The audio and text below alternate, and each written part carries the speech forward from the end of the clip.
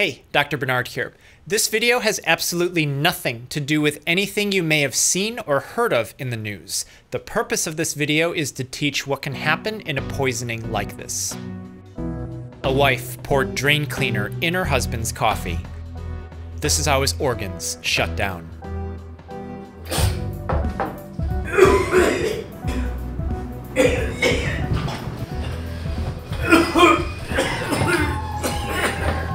PB is a 41-year-old man presenting to the emergency room with hematemesis, the vomiting of blood. He tells the admitting nurse that yesterday, when he was taking a dump, he looked into the bowl before flushing, and instead of a regular stool, he saw a thick, dark goo that looked like asphalt in the toilet. All of this suggesting that over the last couple of days, there had been significant hemorrhaging taking place in his stomach. PB had a strained relationship with his wife, Katie. They had been trying for so long to have kids, but things just weren't happening. This was just one part of their relationship problems. PB and his wife had met earlier in their lives. He was highly educated, and as a young married couple, everything was good until one day, PB was suddenly laid off from his job. Stunned and in disbelief, he tried as hard as he could to find more work in his field, but no one would give him a chance. He tried using his credentials to get companies to bite on his idea of blockchain to optimize logistics, agriculture, and medicine through a company he incorporated himself, but no one would give him the time of day. When that failed, he tried doing a woodworking business. He tried making videos and podcasts, but everything he did ended with him needing a loan that he couldn't pay back, and Katie would have to bail him out. Babe, I just need like $5,000 to pay off the tools, and I'll work double time and make more of these to pay you back and then some. I'm just in a tough spot right now. Eventually, he figured out that so long as he made it look like he was doing something, he could live free with no repercussions because his wife would always be there to bail him out. By the way, I was going to ask you for $5,000 so I could try to buy you a better personality.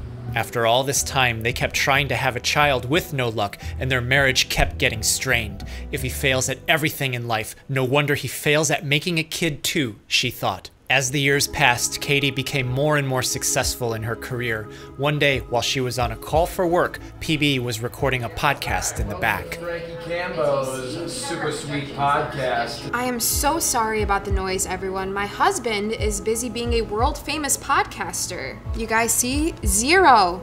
Just like all of his life successes. Mad at the passive-aggressive dig, PB composited a picture of Katie. In his mind, no kids yet was her fault. He didn't have proof of it, but he believed that she was sabotaging it, taking pills behind his back to prevent it from happening in an effort to preserve and progress in her career.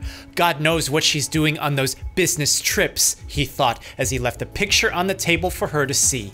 Upset at this horrible depiction, Katie made up her mind. Her entire married life had been carrying the failures of this one person, who appeared completely unthankful for the fact that she allows him to live the life that he does. In nature, a creature that lives off another and enjoys itself at the expense of the other is a parasite, and a pest as such must be removed to keep one healthy, as she prepared herself for what she was about to do.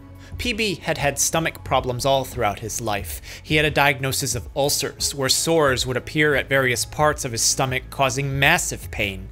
Sometimes the hurt would flare up for unknown reasons. He'd watch his food carefully, but he also enjoyed things that could aggravate the ulcers. One morning, Katie was making breakfast for PB before he went off to work. He liked to drink black coffee, no cream or sweeteners. This may have made his ulcers worse, but it just seemed to be random at times. Under the sink was a bottle of drain cleaner, and as PB's coffee was ready, she poured some in and served it to him. Did we get new coffee? Why is it so bitter? Oh, your black coffee is bitter? What a surprise! How about you just make breakfast on your own next time? Have a good day, sweetie. As the day continued, PB felt something was wrong in his mouth. He had a weird taste, and it felt like there were hairs at the back of his throat. He felt a sore growing on his tongue, and he really wasn't sure what was going on. The bottom of his chest started to burn as he felt uncomfortable throughout the whole morning as his stomach ulcer pain started to get worse for days. Eventually, PB went to the hospital because his stomach hurt so bad, but doctors just gave him more medicines for his ulcers. Because of his past history, They were pretty sure that this is what was happening. He told them about the spicy and sour foods that he'd eat, the black coffee, and they encouraged him to change and avoid those. He did stop eating some of those foods, but it wasn't enough. Katie didn't pour the drain cleaner in PB's coffee every day, but the frequency at which she'd do it and the amount that she'd put in increased. You gotta be kidding me, right? Is this coffee or is this toilet cleaner? One day, PB wasn't feeling well. He could feel a burning just below his chest. He had no idea what Katie was really doing to his coffee, despite him thinking that something was wrong. As he finally takes one more drink, PB felt a burn on his tongue and mouth like never before.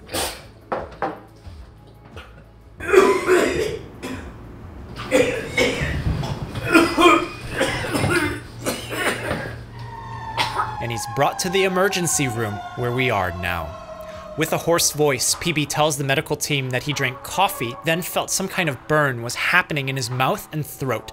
He remembers the coffee wasn't steaming. The cup really didn't feel that hot. He said it smelled clean, like laundry, and he wasn't sure if the coffee was stale or rotten or really what had happened at all. He tells them about the constant indigestion that he had been having over the last few weeks and about his ulcers. But the more he was talking about it, the more he started to question himself if everything happening now was all in his mind.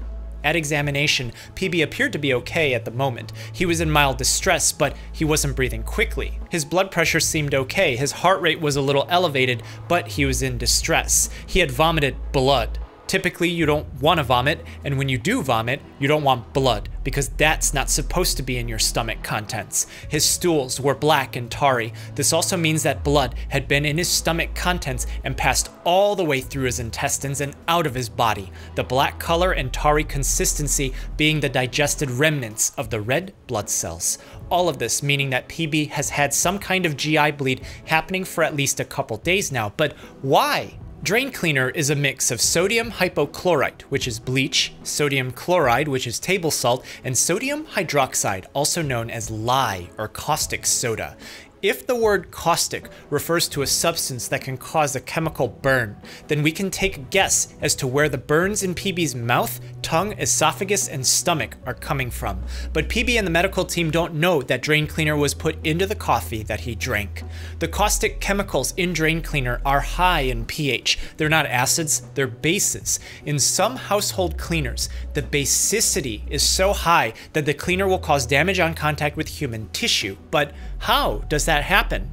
Human cells are defined by a lipid bilayer. Lipid referring to fats, which in chemistry is really long chains of carbon, which is what oils are made of, and bi meaning two, a double layer membrane made with fats defining the border of a cell. The chemical reaction happening here is called saponification. If the drain cleaner that PB drank contains a high concentration of sodium hydroxide and body cells are lined with a layer of fats, then it means when he drank the drain cleaner in his coffee, it wasn't bitter because it was black coffee, but that it was stripping the lining of his throat and his esophagus. As it flowed down into his stomach, it was ripping open the cells on the way down, destroying the tissue, making soap out of the inner lining of his gastrointestinal tract. Katie didn't put a lot of drain cleaner, but she also didn't mix it very well. PB may have gotten what he did in clumps, as gulps of the drain cleaner contaminated coffee would roll down and start lysing the cells, eating away the tissue and causing caustic burns. And the longer the drain cleaner was in contact with the same spot in his GI tract, the deeper the wound, because more time would allow it to react and penetrate in. Because it wasn't huge amounts of drain cleaner in his coffee all at once, the small doses PB would get could cause damage in the form of ulcers in the GI tract. But PB already had ulcers his entire life. When ulcers become deep, they too can cause GI bleeds. All of this explaining everything happening to PB.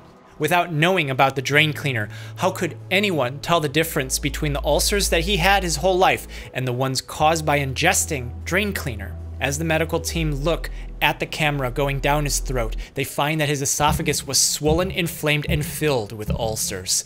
Parts of it had sloughed off, liquefied like soap, and necrosed, consistent with caustic injury that can happen with the ingestion of drain cleaner.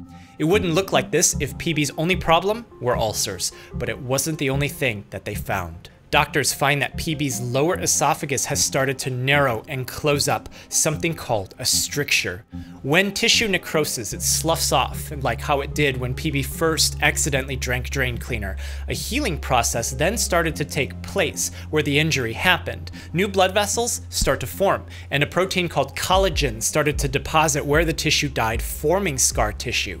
It's similar to what happens when you get a deep cut on your skin, except caustic ingestion happens to a part of the body that isn't as robust with protective features like the skin. The deeper the caustic injury, the more scar tissue that collects, causing a greater narrowing of the esophagus. All of this suggesting that whatever's happening to PB now has happened to him in the past. That time he was in the hospital earlier, it wasn't his ulcers flaring. Rather, he was correct in thinking that something was wrong with his esophagus because there may have been actual caustic injuries at that time, and he doesn't know that. Overall, PB appears to be okay in the hospital, but as the time continues, his blood pressure starts to drop while his heartbeat starts to increase. All of this happening while he's experiencing a sharp pain in his abdomen. He's starting to have a fever, and blood tests find that his liver and his kidneys are starting to shut down. Doctors order scans and find that in his abdomen, there's a large volume of free fluid and gas right outside of his gut. Those aren't supposed to be there, so where are they coming from? Well, if it's a gas, it could be air. When you breathe, your lungs contain the air that's inhaled and exchange the oxygen for carbon dioxide for exhalation. But air doesn't just flood into the abdomen in the form of free gas. So for PB, it's not coming from what he's breathing.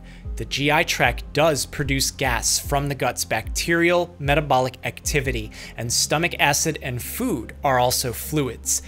If this is what's in his abdomen, then it means that something in his GI tract must have perforated and is now leaking its contents out. As the gut bacteria starts oozing out in PB's abdomen, his immune system detects this. When you get a cut on your skin, the area becomes swollen and warm. This inflammation is the immune system detecting the cut and dilating the blood vessels so that immune cells can get into the injured area. But for PB, he didn't get a cut. His immune system is reacting to the huge bacterial load flowing out of his gut. His blood vessels start to dilate, causing his blood pressure to drop. This makes it harder for oxygen to get to the organs as they start shutting down. The kidneys can't filter the blood. The liver has problems processing the body's waste. And then the brain starts to get hypoxic. Hypo meaning low, and ox referring to oxygen as he starts to lose consciousness. We know that PB has an extensive history of stomach ulcers. We also know that he has a current injury from caustic ingestion. Both of these can cause GI tract perforation. So how can we be absolutely sure which one caused this? Doctors send PB in for surgery. When they look, they find a caustic burn where the perforation happened, suggesting that the drain cleaner, not his pre-existing ulcers, was the cause of his stomach contents leaking out into his abdomen, causing shock, causing his organs to shut down. Surgeons close up the perforation and drain his abdomen. As he's sent into the recovery room, PB seems to be okay. As the days and weeks pass in the hospital, he's able to eat food again. He's able to get up and walk with some help. Throughout his entire hospital stay, he saw Katie once, despite his medical care being covered through her employer's health insurance. And as awkward as that arrangement was, PB was able to make a recovery, unlike his marriage to his wife. Thanks so much for watching. Take care of yourself and be well.